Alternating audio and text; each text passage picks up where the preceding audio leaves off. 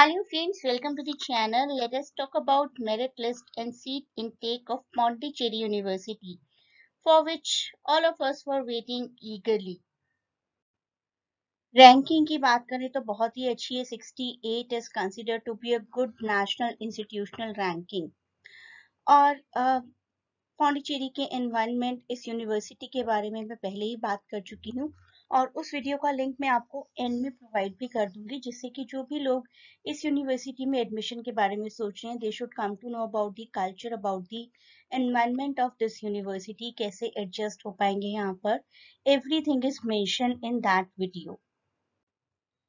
Overall list release हुई है. It is not the list of selected candidates, but of course ranking के हिसाब से हुई है, तो शुरू के कुछ कैंडिडेट्स तो जरूर सिलेक्टेड लिस्ट में रहेंगे. And I congratulate to all the toppers of this university. अब सीट इनटेक के बारे में बात कर लेते हैं. 125 is a very high number. Plus बहुत सारे लोग अपना एडमिशन जो है वो क्विट कर देंगे because they have already got admission in EFLU, BHU और HCU. बहुत दूसरी prestigious universities में बहुत से students का admission हो चुका है, तो 125 already जो एक good number है.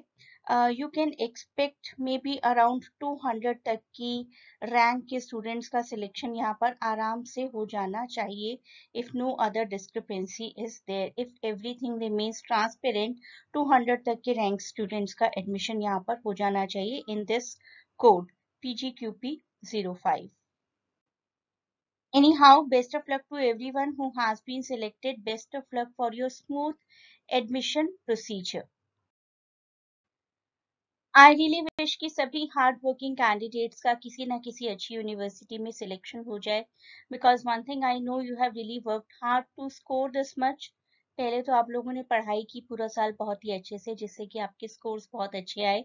उसके बाद शायद उससे भी ज्यादा स्ट्रगल की एडमिशन प्रोसेस में, अप्लाई करने में, और जो एंजाइटी रही होगी, I really can understand that.